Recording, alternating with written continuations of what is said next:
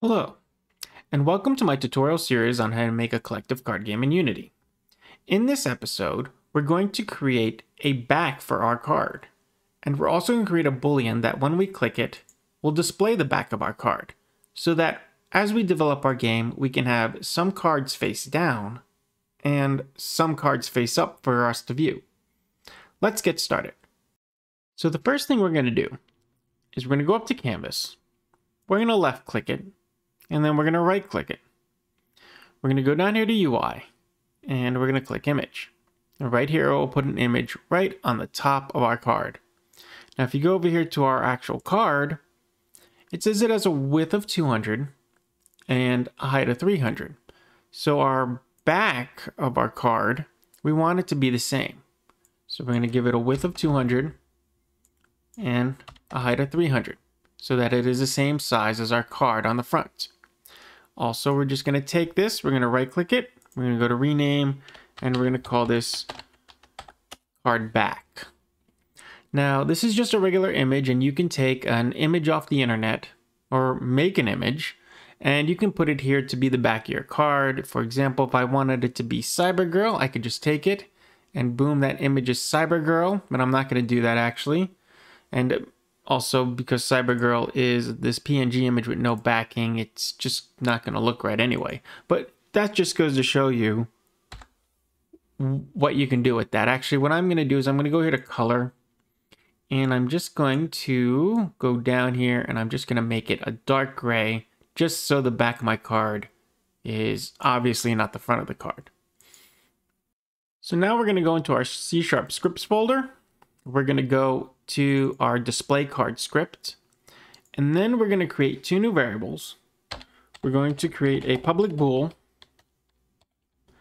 and we're going to call it card back, and we're going to create a public static bool, and we're going to just simply call it static card back. And so, we just gotta spell bool right. So to go over what a static bool is, or anything static, when we're writing anything static. So let's see if we can find, I don't think we have any functions in this script. That's not what I wanted. Let's go to our card.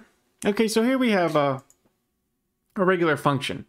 So we have this public function right here, and we put information into it. But the point is that when we're talking about functions, we're kind of talking about something we can call over and over again. I mean, we don't call this over and over again, but see it as see it like almost like a button, and you can push the button and it does something. You can always call your function. Same thing with your variables. Your variables are kind of these things you can call at different parts of your code. However, when we talk about a static bool function, it can only be called once. I can use variables over and over again, I can use functions over and over again, but a static anything, be it a bool or variable, can only be used once.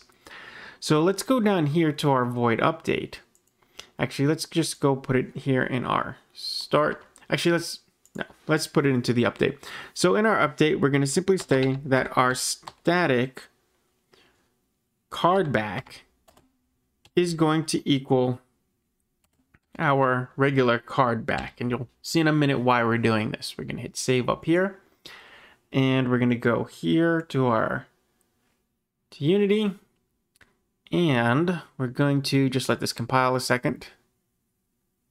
Tells me to hold on, and then I'm going to create a new C# script, and I'm going to call that C# script card back. I'm going to open this up.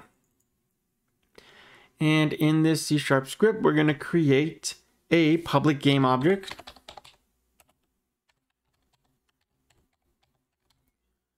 And we're going to call our public game object card back.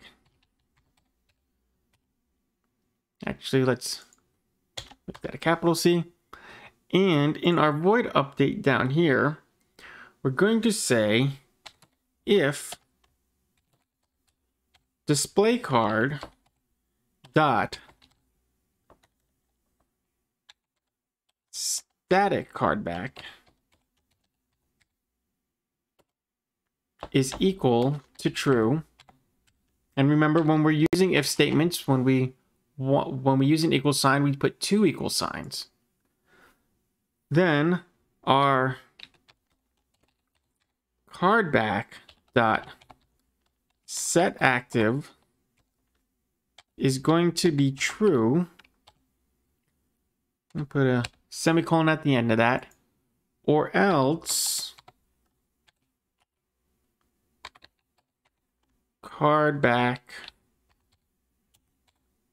dot set active is going to be false.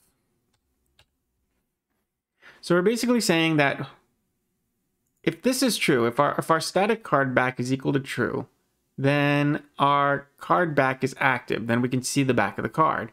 And if not, then it's going to be false, and we're not going to see the back of the card. So we'll hit save here. Oh, actually, I created a couple mistakes here. I think I did this last time also, or a previous video. So card back here can't be spelled the same way as card back here. Otherwise, it thinks this and this are the same thing. So I have to spell this differently. So I have to put a little C on all these spots right here. See, it thinks it's calling the script here. It's not calling a script. I'm going to call it a game object. And that's more than one time I made that mistake. Oh, and right here, display card is not spelled right. Display D-I-S-P-L-A-Y. Of course, you know I have a great track record of misspellings. So we're going to hit save again, and then we're going to go back in Unity. So back in Unity, we're going to click on our card, go down to the bottom. We're going to grab our card back script, drag it over, and here we have our game object, and our game object is our card back. We're going to click on it. We're going to drag it over. We're going to place it inside here.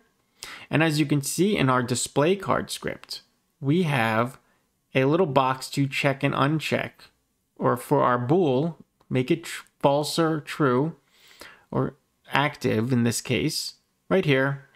And so we're going to hit play. And right away when we play, our card back is not active. So if card back is not active, then it doesn't display the card back. Then if we click on it, it shows the card back, just like we wanted. So that's it for today. As always, thank you for watching.